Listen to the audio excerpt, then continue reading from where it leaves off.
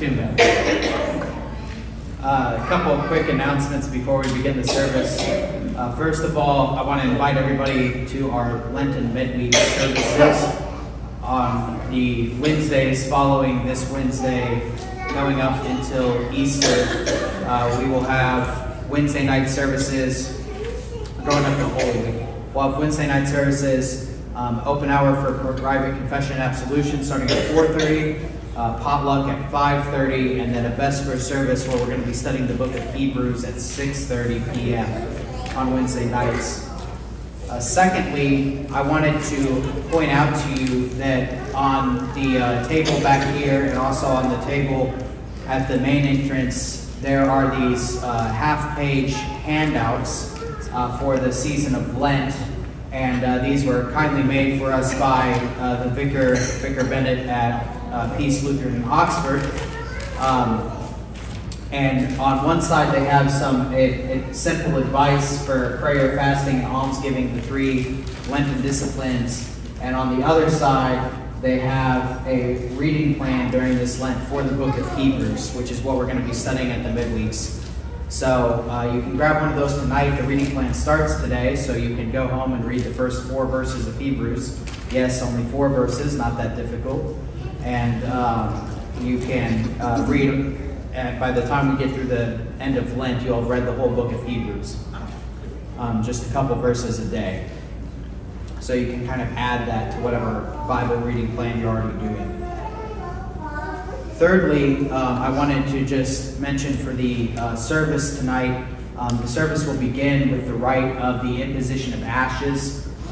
You should have an insert in your bulletin that has that service in it. And when it comes to the lining up to receive the Imposition of Ashes, what I'll ask is that we'll do it kind of like we do communion, where we have people come up from both sides of the sanctuary at the same time. And if you can, just kind of judge for yourselves, make a single file line. I'll stand up here in the middle and do the rite of the Imposition of Ashes, but it would be best if not everyone made a line at once, because we sing a hymn during the Imposition of Ashes. So if we can just have maybe 4 or 5 people in the line at a time, then that way everyone else can be in their seats singing the hymn. I hope that will work out. So hopefully that makes sense to you, but yeah, just maybe 4, 5, 6 people in line at a time, and then just come up as the line gets a little bit shorter. Finally, for the sermon tonight, we're going to be looking at the epistle reading from 2 Peter chapter 1, and we're going to be talking about especially what Peter says when he says that we should supplement or add to our faith, and then he gives a list of things including virtue and godliness and love. And we're going to be talking about that idea of this Lent, how we can supplement the faith that we have in Christ. So be on the lookout for that in the readings, and God's blessings on your worship.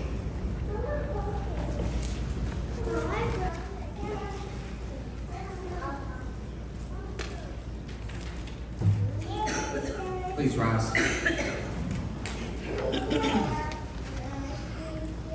Dear brothers and sisters of our Lord Jesus Christ, on this day the Church begins a holy season of prayerful and penitential reflection.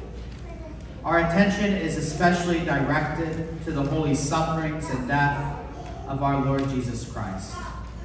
From ancient times, the season of Lent has been kept as a time of special devotion, self-denial, and humble repentance born of a faithful heart that dwells confidently on his word and draws from it life and hope. Let us pray that our dear Father in heaven, for the sake of his beloved Son, and in the power of his Holy Spirit, might richly bless this Lenten tide for us, so that we may come to Easter with glad hearts and keep the feast in sincerity and truth.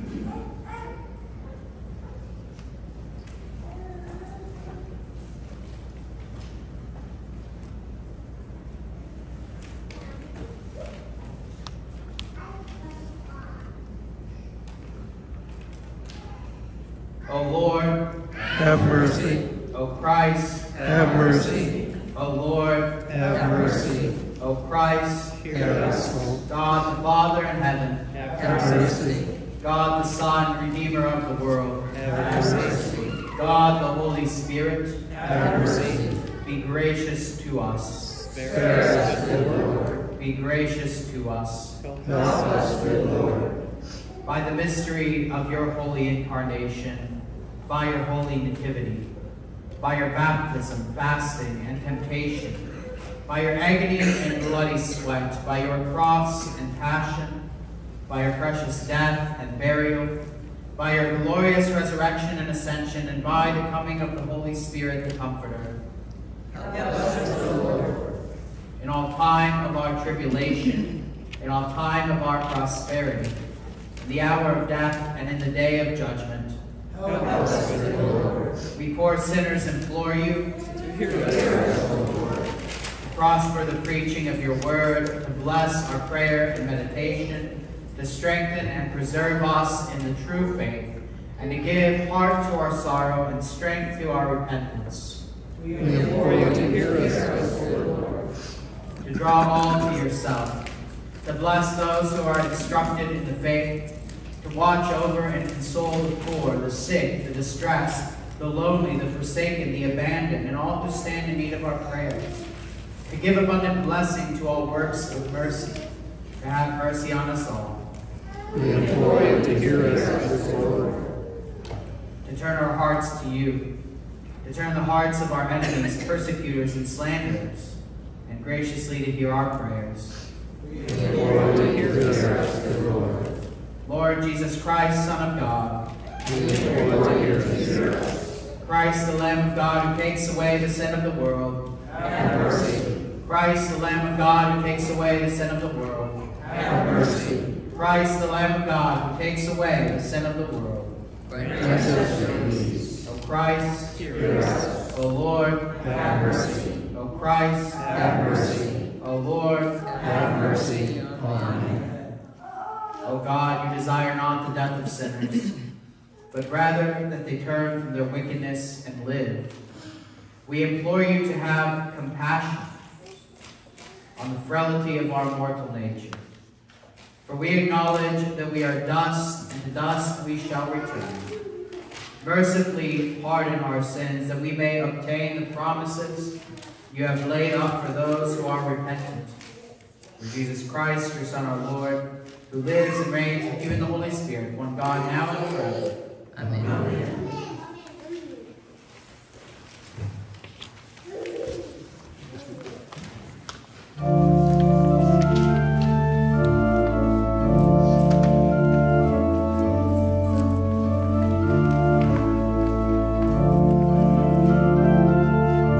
Remember that you are dust, and to dust you shall return. Remember that you are dust,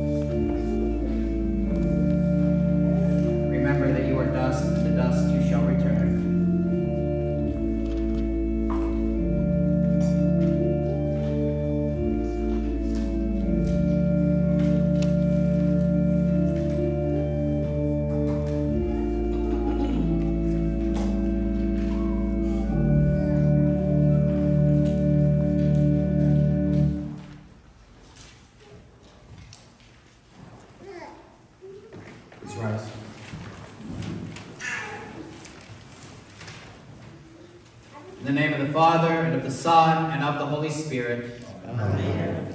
Beloved in the Lord, let us draw near with a true heart and confess our sins unto God our Father, beseeching him in the name of our Lord Jesus Christ to grant us forgiveness.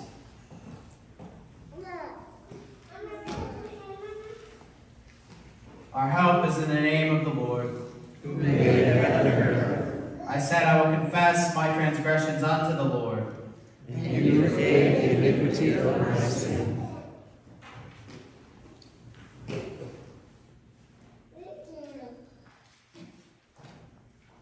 Almighty God, merciful Father, I, a poor miserable sinner, confess unto you all my sins and iniquities, with which I have ever offended you, and justly deserve your temporal and eternal punishment.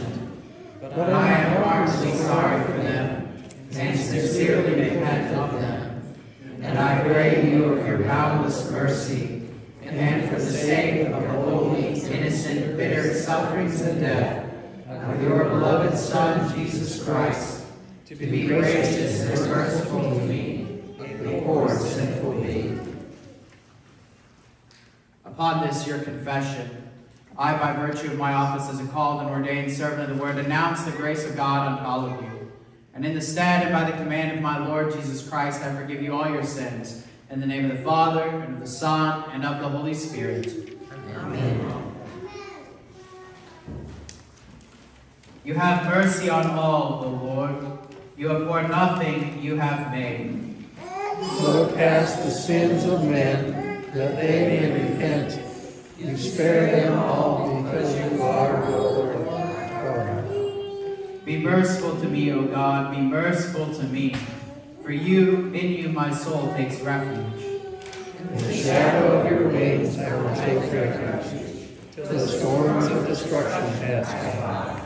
I cry out to God Most High, to God who fulfills his purpose for me. You will send from heaven and save me. God will send out his steadfast love and his faithfulness. Glory be to the Father, and to the Son, and to the Holy Spirit, as it was in the beginning, is now, and will be forever. Amen. You have mercy on all, O Lord. You abhor nothing you have made. You look past the sins of men, that they may repent. You spare them all because you are our Lord, our God. Lord, have mercy on us. Christ, have mercy upon us. Lord, have mercy upon us.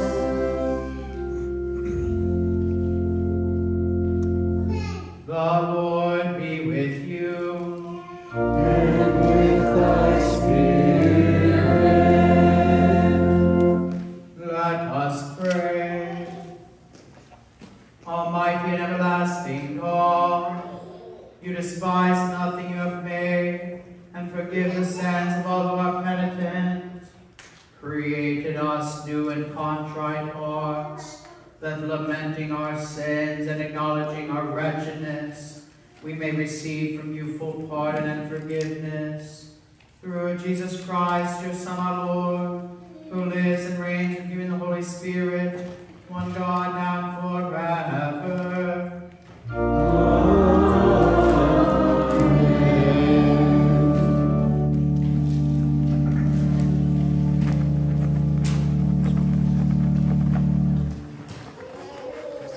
The Old Testament reading for Ash Wednesday is from Jonah chapter 3.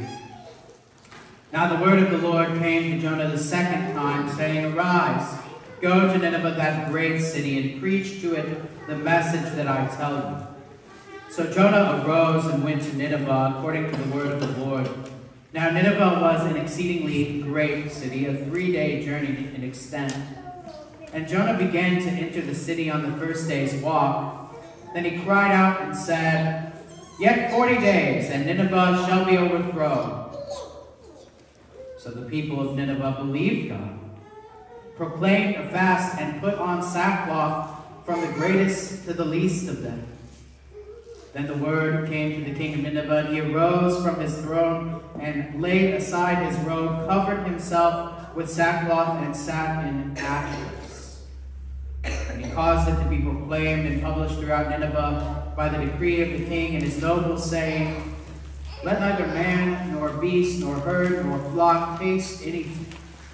Do not let them eat or drink water, but let man and beast be covered with sackcloth, and cry mightily to God. Yes, let everyone turn from his evil way and from the violence in his hands. Who can tell if God will turn and relent and turn away from his fierce anger, so that we may not perish? Then God saw their works, that they turned from their evil way, and God relented from the disaster that he had said he would bring upon them, and he did not do it. This is the word of the Lord. Thanks be to God. We read Psalm 51, verses 1 through 13, responsibly, found in the front of your hymnal.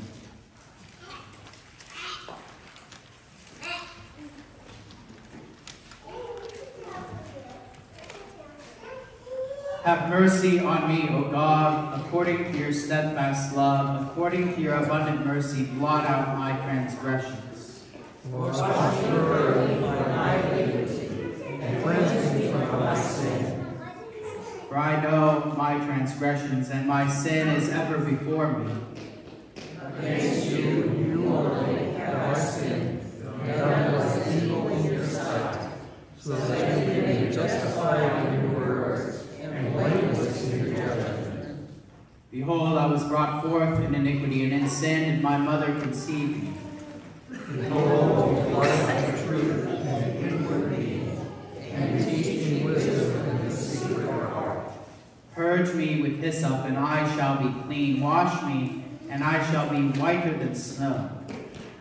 Let me hear joy and gladness. Let the bones that you have broken rejoice.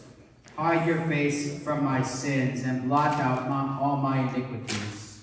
Create in me one heart, O God, and renew my spirit within me. Cast me not away from your presence, and take not your Holy Spirit from me. Restore to me the joy of your salvation, and uphold me with a willing spirit. Then I will teach transgressors your ways, and sinners will return to you. Glory be to the Father, and to the Son, and to the Holy Spirit, as it was in the beginning, is now, and will be forever. Amen. The epistle lesson is from 2 Peter chapter 1.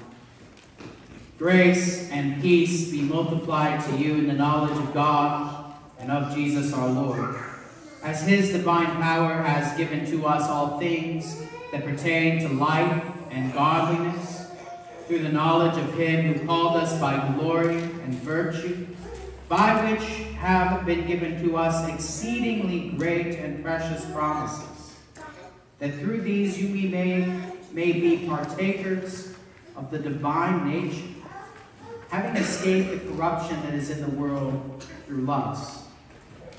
But also for this very reason, giving all diligence, add to your faith virtue, and to virtue knowledge, to knowledge self-control, to self-control perseverance, to perseverance godliness, to godliness brotherly kindness, and to brotherly kindness love.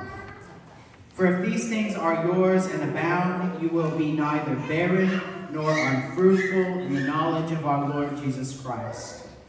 For he who lacks these things is short-sighted, even to blindness, and has forgotten that he was cleansed from his old sins.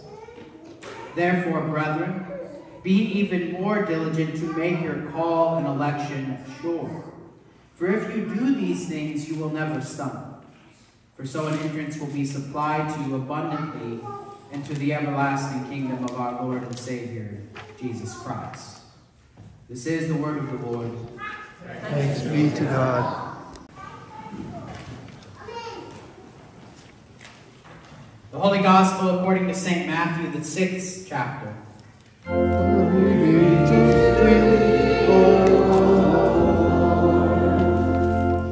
Moreover, when you fast, do not be like the hypocrites with a sad countenance, for they disfigure their faces that they may appear to men to be fasting. Assuredly, I say to you, they have their reward. But you, when you fast, anoint your head and wash your face, so that you do not appear to men to be fasting, but to your Father who is in the secret place, and your Father who sees in secret will reward you openly. Do not lay up for yourselves treasures on earth where moth and rust destroy, and where thieves break in and steal, but lay up for yourselves treasures in heaven, where neither moth nor rust destroys, and where thieves do not break in and steal. For where your treasure is, there your heart will be also. This is the gospel of the Lord. Praise be to thee, O Christ. You may be seated.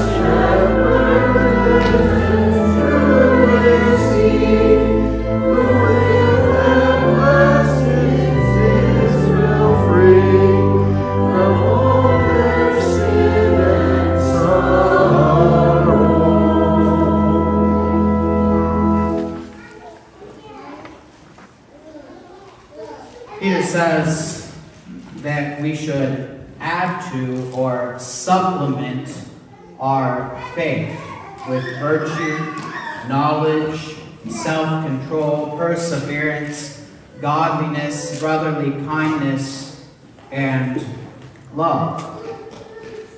The idea of a supplement, if you are to supplement something, means that maybe it's not absolutely, positively necessary, but that it is important, right? It's not like if you have a vitamin D deficiency that you can't live and breathe, but you'll probably get sick all the time and be depressed all the time, and your life will kind of be miserable. But if you take a vitamin D supplement, then those things will get better. Your quality of life will increase. And so in the same way, faith, which saves us, is all that we need. Faith alone. That's what saves. That's what gives us life. But Peter says that faith can also use supplements. That there are other things more to the Christian life than only faith. It's not only faith, it's faith alone. Those things sound the same, but I'm doing a little wordplay here. They're different. This is why James says faith without works is dead. Or like we heard last week in 1 Corinthians, or this last Sunday in 1 Corinthians 13, that we could have the faith to move mountains, but if we have love, that faith ends up meaning nothing. And so for faith to stay alive, for faith to stay active, for faith to be thriving, it should be supplemented. And so we seek these things, virtue and knowledge and self-control and perseverance and godliness and brotherly kindness and love. Peter says, for if these things are yours and abound, you will neither be barren or unfruitful in the knowledge of our Lord Jesus Christ. That faith wants to bear fruit. Our Christian life wants to bear fruit, and we don't want our life of faith to be deficient in things. We don't want our life of faith to be deficient in these very important things that would cause our life of faith to be riddled with disease and illness and toxicity of all kinds. The issue, however, when Peter says to add these things to your faith or to supplement your faith with these things, is it's not as easy as taking a pill. A vitamin D deficiency is as easy as going out and getting some sun every day and taking a pill. But the supplement, if we want to continue the health analogy at least, that would be more akin to what Peter is talking about here is something more like working out, lifting heavy weights, going for a hard run. It's not easy things that he suggests. Virtue takes building habits and sticking to them. Knowledge takes time to study and focus. Self-control takes effort. Perseverance takes fortitude. Godliness takes all these things in combination. Love takes humility. These are not easy things that we are called to do in our life of faith. I was reading an Ash Wednesday sermon this morning by Bernard of Clairvaux in my devotions, and he has this idea where he talks about where the head, that is Jesus Christ, goes, the members of the body must follow. And if we look at Christ and we look at our life in him as members of the body of Christ, with him as our head, we often recognize the goodness that comes with that. All the blessings that flow down from Christ. We recognize the comfort that he gives us and the blessings of fellowship that he gives us with one another, and how good it is to know that we are saved in him. Blessings upon blessings upon blessings, grace upon grace. But Bernard said, if you're going to be a member of Christ's body and follow your head, you have to follow him not just in the blessings, but also in the sufferings. For Christ, when he was on this earth, did not only experience good things. He did. He enjoyed time with his disciples. He had fellowship with them. He received good things from his mother and father, and especially from his Father in heaven, but he also suffered greatly. He was also persecuted. He was also tempted. And ultimately, he was tortured and died.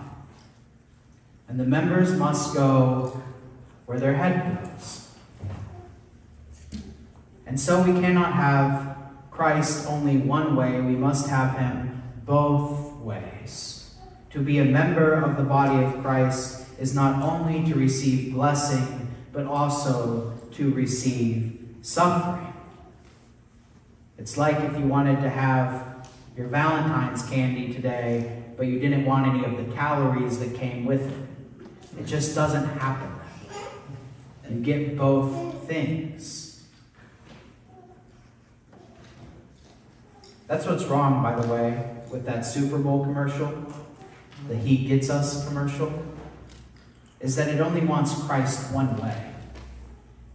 It wants all his forgiveness and mercy and kindness, which is true, but it doesn't recognize also his justice and his suffering and his law. It is fitting that today is St. Valentine's Day, that we commemorate St. Valentine today. And of course, we know St. Valentine as the saint of romance and of hearts and candy and overpriced flowers and all the rest of it. But the real Valentine, Saint Valentine from the 3rd century, if you don't know this, he was a Christian pastor and also a physician, and he was martyred for his faith by the Roman government in the 3rd century. And he wrote a note, at least tradition has it, to whenever he was in Roman jail, to the jailer's daughter that had fallen in love with him. But the note wasn't about being his Valentine, it was about the resurrection.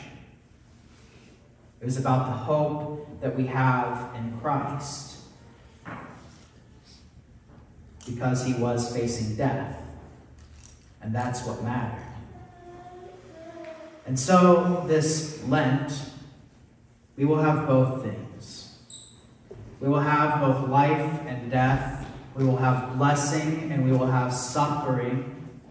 And in this time, we are called in the steps of Valentine, but more so in the steps of Christ, to supplement our faith, to do hard things. Not only easy things, not only joyful things, but things that take work. And notice that the supplements that Peter lists here in 2 Peter 1 line up pretty nicely with the 3 Lenten disciplines which Jesus talks about in Matthew 6. The first is prayer, and if you think about prayer, prayer cultivates virtue. It's a way to build good habits, and it also adds to the knowledge. It is the study of God's Word. It adds to the knowledge of Christ. And so this Lent, pray. If you don't know where to start with the at-home prayer that's in the bulletin every week. You can also follow that Hebrews reading plan. You can pick one up on your way out the door. And the second is fasting. And fasting, if we keep going down that list that Peter gives as supplements for the faith, you can't get these supplements at Wholesale Nutrition, one of my favorite stores in South Haven, by the way. But you can't get these there. You have to get these here or in your homes. Fasting is a practice of self-control and perseverance.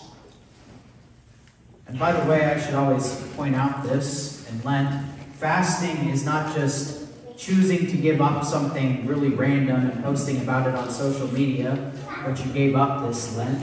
That's fine, you can do that. I'm not against that, but that is kind of this cultural phenomenon that people give something up for Lent. But that's not really what Jesus is talking about when he talks about fasting. He's talking about giving up an amount of food. And so you can do that. The advice of the church has always been during Lent to avoid at least Monday through Saturday. You can break your fast on Sunday if you want.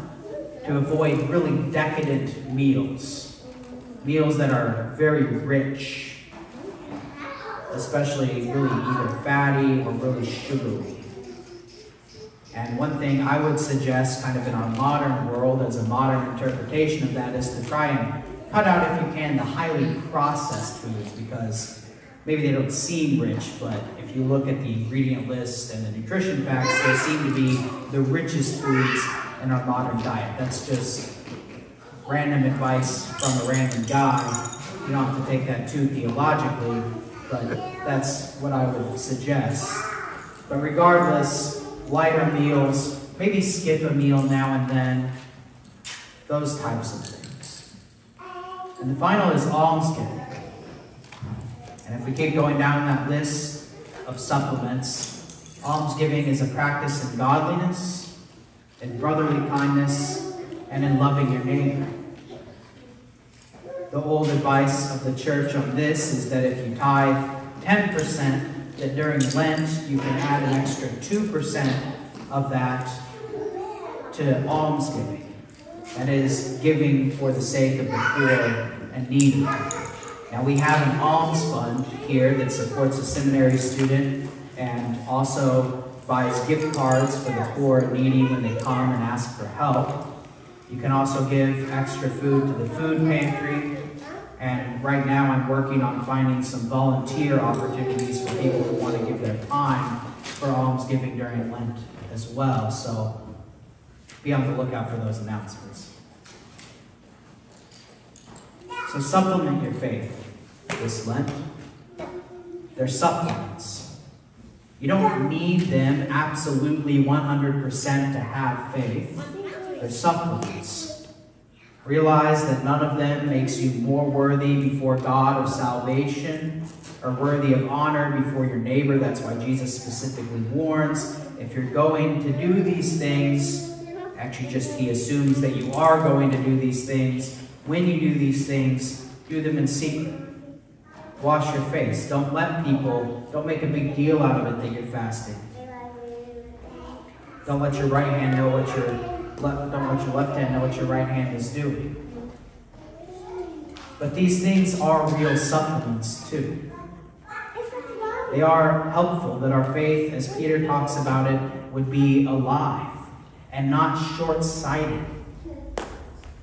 Remember what he said in verse 9? For he who lacks these supplements is short-sighted even to blindness and has forgotten that he was cleansed from his old sins. And that's what tonight is all about, by the way, is remembering where you came from.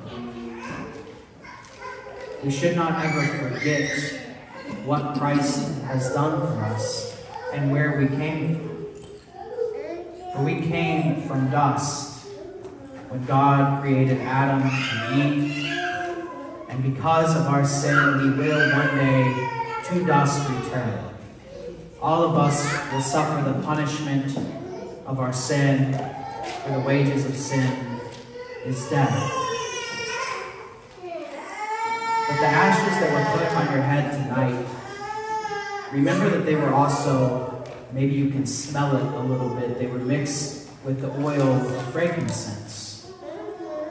They were mixed with anointing oil, to remind you that even though you are ashes and to ashes you shall return, that you have been anointed by Christ, and that he has called you his own, and that like Christ himself was anointed at his death with spices, that you shall also be raised with him, that he has chosen you. He has given you your faith. And as you supplement your faith this Lent, always keep in mind that which is at the end of this Lenten tunnel, the Easter joy of resurrection. To him be all the honor and glory now and forever. Amen.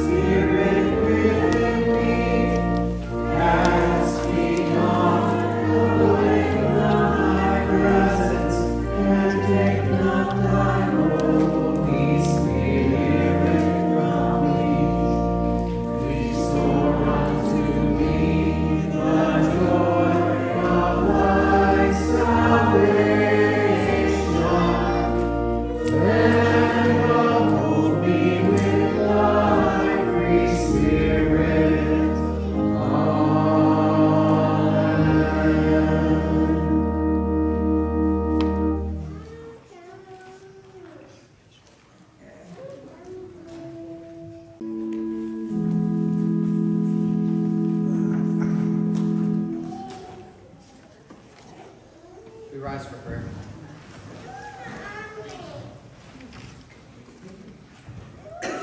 O Lord our God, we acknowledge your great goodness toward us and praise you for the mercy and grace that our eyes have seen, our ears have heard, and our hearts have known.